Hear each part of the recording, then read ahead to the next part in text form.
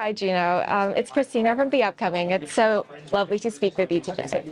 Congratulations on the amazing film. So, would you like to start off by telling us what Treading Water is about and what people can expect when they watch it? Treading Water is a character study. It's a love story set on the backdrop of mental health issues, supported housing, and addiction. It's about people dealing with multiple issues and limited choices. It's set in Manchester, and it starts with Danny coming out of prison, going into supported housing, and he suffers with really violent, intrusive thoughts, and they're really haunting for him. So he self-medicates heroin. He feels really isolated, and his family support structure's not really working for him until he meets Laura, and there's a connection, a spark, and yeah, he goes all in on Laura, and he thinks if he gets with Laura, it's going to change his life. There's a lot of banter and tenderness. There's a lot of debauchery and fun in the supported house, but there's also a lot of pressure stemming from Laura's situation with a controlling boyfriend, and it really just ratchets up towards the end. And could you share what sparked the idea for this film? Well, there's a few things that spark it. One of the things was I used to make films with people in supported housing, teach them camera skills and stuff like that. And yeah, I could just see, in there, they were dealing with loads of stuff, like family problems. They were dealing with mental health issues, physical health issues, addiction. But then also, they were having a real good time. There was a lot of banter. They were having a go. They did have aspirations. And I thought that world and those types of characters would be great to explore. And then I read a book on Tourette's, and there was this girl in it who she had Tourette's, but she also had OCD. She had a little bit of agoraphobia. She had problems with her family as well. And I kept thinking about, you're not dealing with one thing, you're dealing with lots of things. And I feel like some of the decisions you make are based around everything that you're dealing with in your environment. So sometimes it's hard to make a good decision, or when you're faced with limited choices. So, what were some of the challenges during the process of making the film? Yeah, the initial challenge is always trying to get the funds together. It's hard to get the money. But then actually Ben, the producer, he was in a position to invest, and I had a little bit of money, but he had the majority of the money, and I showed him the script, and then we were able to get that. It's a very low budget film, and then after that I think it's just, you realize you have to, because it's a very independent film, you have to do everything yourself. So like the casting, we had some connections with agents. Ben had more than me. We're scouring the internet, and then it's just literally going, right, what do we have to do next? What do we have to do next? And setting deadlines and going, right, we're going to shoot in May, so let's just shoot and let's do it. And we were lucky in the sense that we didn't make every week 2 packs, so we did 3 or 4 day weeks. So if we had to fight fires along the way in the shoot, we had a few days to sort that out.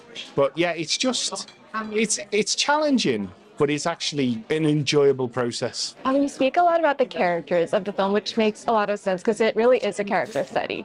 I was wondering, because a lot of the film is composed of young actors, was it hard to find the right young actors? It was hard in some ways, but I felt like we didn't do auditions where it was just one in, one out. We really workshopped it, and we did lots of improv scenes around the script. So we gave lots of these young actors the opportunity to get stuck into the part and explore the characters. And actually, the way I work is I improv into the scene, improv during the scene, and improv out of the scene. So I get some takes which is totally on script, but then some which is off script as well. You kind of learn when you're auditioning in this way who's very creative. Based on that, we met a lot of creative actors, and we filled it with the most creative people we could find. Some of the people didn't even always look initially how we imagined the characters to look, but then they were just right for the part. And I think yes, it's difficult, but we just put a lot of effort into that, and I think that was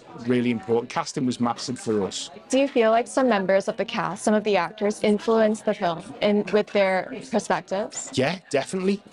Yeah, I mean, you'll see scenes all along the way. I mean, there's a great scene with Danny and Laura at the canal. Danny starts singing a song, and that was totally improvised. So it was like, he was supposed to talk about wanting to be in an indie band, but then she challenged him to sing, and then he just come out with it, and it was fantastic. So yeah, all the time their creativity is shaping.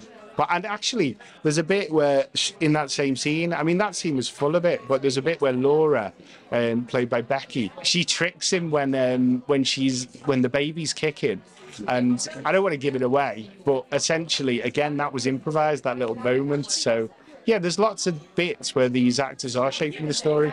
So speaking of shaping the story, what were some of the main sources of influences or inspiration? Other films or books or music or even your own experiences or people that particularly influenced this film? Yeah, I mean, I've always liked character studies, so I like films like The Wrestler, I like Dallas Buyers Club, and then even like multiple character studies like 21 Grams, This Is England, Fish Tank's a great character study. So yeah, I'd say Animal Kingdom.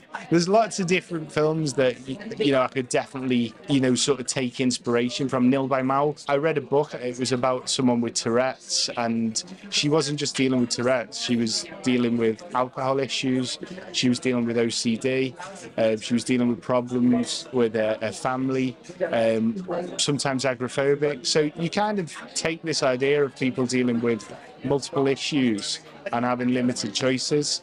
And then with intrusive thoughts, I just think, I read a book on Puro. I don't know if you've heard of it, but that's the type of thing that Danny's got. It's a form of OCD. And those intrusive thoughts, I think it's harrowing. I mean, I've definitely had intrusive thoughts where I've thought of driving into oncoming traffic or I don't know, jumping in front of a train. And so I've always thought, why do I think that? And, I know that there's a sliding scale of people, lots of people have unusual thoughts. But the fact that it's actually OCD and it's haunting him and he can't function in everyday life, which is a genuine condition, I think it did make me think, how would a person get through that and live a normal life, if you know what I mean? So I wanted the audience to be able to empathise with that. Thank you so much. Thank you for your time. Thank you. Thanks very much.